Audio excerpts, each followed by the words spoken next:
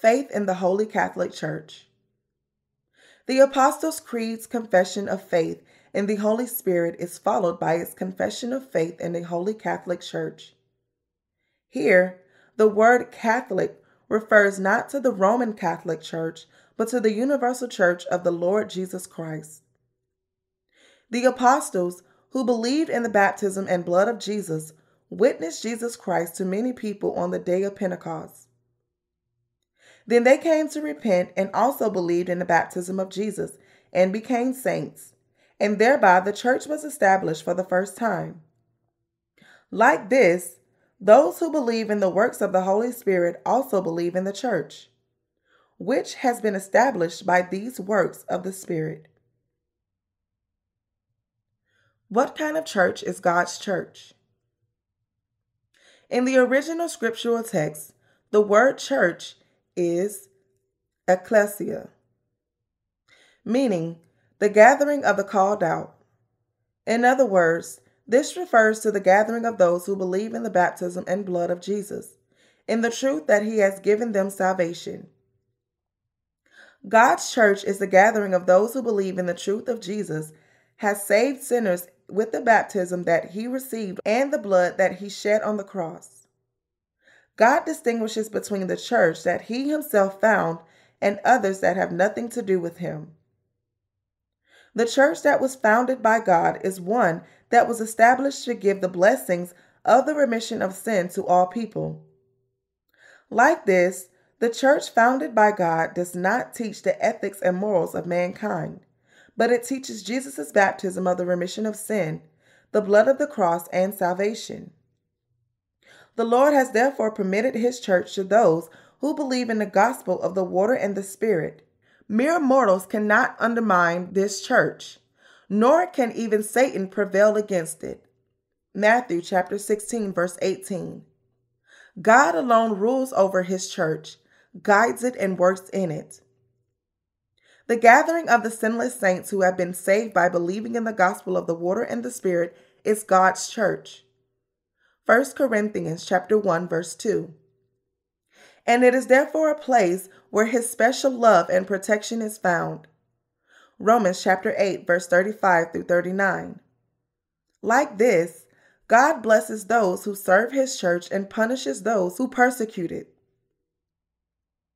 The expression Holy Church implies that all the believers who belong to the church are the sinless ones who have received the remission of their sins by believing in the baptism and blood of Jesus. And the gathering of such people is called God's holy church. Therefore, to take part in God's holy church, one must first believe in the gospel of the water and the Spirit.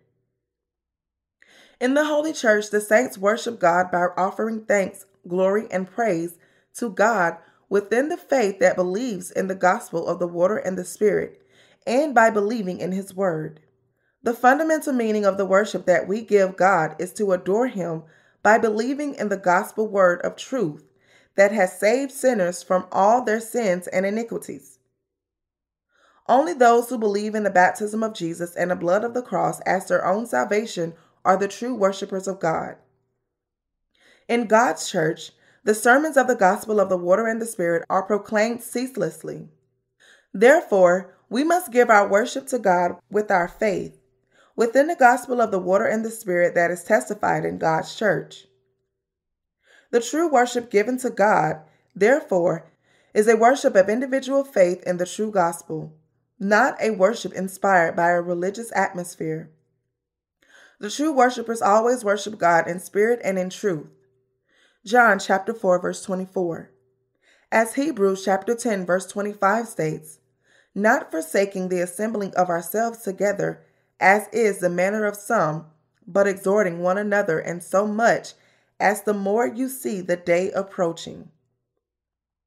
It is by the baptism of Jesus and the blood of the cross that we are cleansed of all our sins. Human beings must admit that their existence is because of their original and personal sins, like a pile of filthy manure. But even this filthiness is made clean when covered by snow. Of course, this cannot be compared with the remission of sins by Jesus Christ. When it comes to the cleansing of the sins of the world by the work of Jesus, it is more than enough to blot out even the traces of sins forever, while covering the filthiness by snow is something that is temporary. Likewise, when we believe in the baptism of Jesus and the blood of the cross as our own salvation, we can then become sinless. Because Jesus has already atoned all our sins with his baptism and his blood of the cross, and because he has thus made it righteous, if we only believe in this, we can all receive the remission of our sins and become righteous. This is why 1 Corinthians chapter 1 verse 2 states, "To the church of God, which is at Corinth, to those who are sanctified in Christ Jesus, called to be saints, with all who in every place call on the name of Jesus Christ, our Lord, both theirs and ours." We believe that we have become righteous by believing in the baptism of Jesus and the blood of the cross as a remission of our sins. And that is by this faith that we are to enter heaven.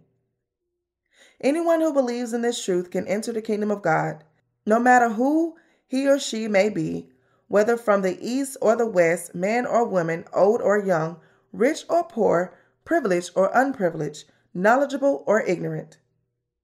A balloon vendor was floating white balloons into the air. A black girl approached him and asked, "Can black balloons also float up to the sky?" The vendor answered, "Of course. Whoever believes in Jesus' true gospel can enter heaven. There is no difference." Romans chapter 3 verse 22. Galatians chapter 3 verse 28. But before God, no one who has sin in his or her heart can ever ascend to heaven. Even if one believes in Jesus somehow, if he or she still has sin, then this person just cannot ascend. However, because God has already forgiven all the sins of mankind with the gospel of the water and the Spirit, anyone who knows and believes in Jesus correctly can enter heaven. Why? Because he or she no longer has any sin. Anyone who believes in the baptism that Jesus received from John and the blood of the cross as the salvation from all his or her sins can enter heaven by faith.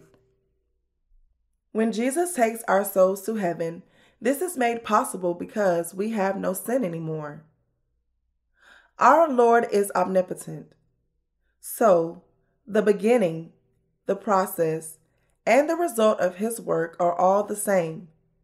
Our deeds are imperfect until the day we enter his kingdom.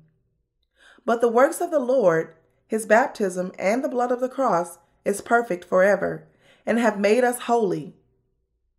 This is why Ephesians chapter 1 verse 4 says, "Just as he has chosen us in him before the foundation of the world, that we should be holy and without blame before him in love." And 1 Thessalonians chapter 5 verse 23 states, "Now may the God of peace himself sanctify you completely, and may your whole spirit, soul, and body be preserved blameless at the coming of our Lord Jesus Christ."